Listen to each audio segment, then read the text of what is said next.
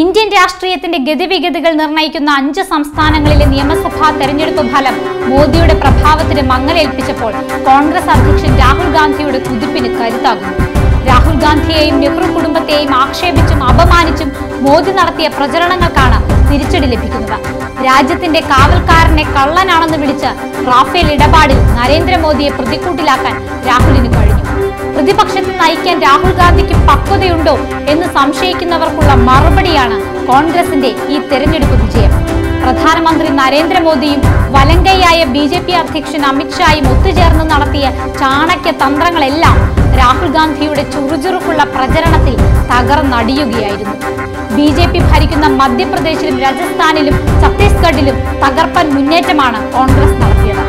Party തകർന്നടിഞ്ഞ തെലങ്കാനയിലും കൈപ്പത്തിക്ക് ഉയർത്തെഴുന്നേൽപ്പ് നൽകാൻ സാധിച്ചു. ഇവിടെ പ്രാദേശിക വികാരമാണ് ഭരണപക്ഷമായ TRSനെ തുണച്ചത്. BJP ശക്തി കേന്ദ്രങ്ങളായ സംസ്ഥാനങ്ങളിൽ കോൺഗ്രസിന് ഭരണം ലഭിക്കുന്നത് ഹിന്ദു ഹൃദയഭൂമിയിൽ കോൺഗ്രസിന്റെ ജൈത്രയാത്രയ്ക്കുള്ള തുടക്കം കൂടിയാണ്.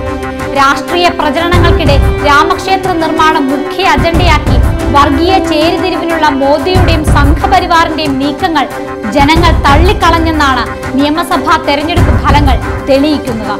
ഈ 3 സംസ്ഥാനങ്ങളിൽ മാത്രം 65 ലോക്സഭാ സീറ്റുകളുണ്ട്. 2014 പൊതു തെരഞ്ഞെടുപ്പിൽ ഇതിൽ 62 സീറ്റുകളിലും വിജയിച്ചത് BJP ആണ്. അന്നത്തെ മേധാവിത്വം ഇക്കുറി BJP ആവർത്തിക്കുന്നില്ലെന്ന വ്യക്തമായ സൂചനയാണ് ഇപ്പോഴത്തെ ഫലം രാജ്യത്തിന് നൽകുന്നത്. മോദിക്കെതിരെ പ്രതിപക്ഷ മഹാസഖ്യം എന്ന രാഹുൽ ഗാന്ധിയുടെ ലക്ഷ്യത്തിലേക്ക് ഇനി അധിക ദൂരമില്ല. BSP അടക്കമുള്ള കക്ഷികൾ കോൺഗ്രസുമായി അടുക്കാൻ നിർബന്ധിതരാകും.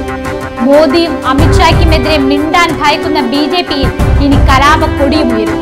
മുതിർന്ന നേതാവ് LK അദ്വാനി, സുഷമാ സ്വരാജ് എന്നിവരൊക്കെ മോദിയുടെ മേധാവിത്വത്തിൽ അതൃപ്തരാണ്. മോദിയുടെ പ്രഭാവത്തിൽ ഭരണം നേടാമെന്ന BJPയുടെ ആത്മവിശ്വാസമാണ് തകർന്നടിയുന്നത്. പ്രഖ്യാപനങ്ങളും ഭരണ പരാജയങ്ങളും തെരഞ്ഞെടുപ്പ് വിഷയമാകുമ്പോൾ മോദിയുടെ പ്രഭാവം മങ്ങുന്ന കാഴ്ചയാണ് ലോക്സഭാ തെരഞ്ഞെടുപ്പിന്റെ സെമി ഫൈനൽ നൽകുന്നത്.